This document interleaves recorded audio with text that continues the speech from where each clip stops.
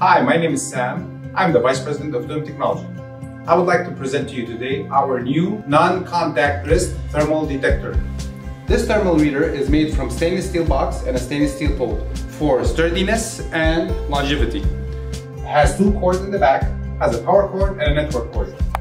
We added a 7-inch touchscreen and a non-contact wrist reader. Normal temperature. Please proceed. Abnormal temperature. It will announce and display the temperature of the person scanning his wrist, and it will give a count of every person who walked in. And if there was anyone who had an alarm or a higher temperature, it'll also give a count of that. You can configure that device through the network or through the touch screen. You click on the screen and you put the password, and that way you will be able to configure the alarm threshold and configure all the settings required to get the optimal results.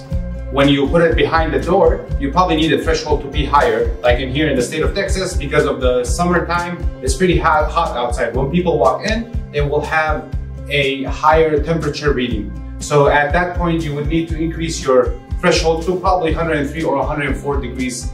I hope you like our product. If you have any other questions, please contact us or subscribe to our videos and hit a like. Thank you.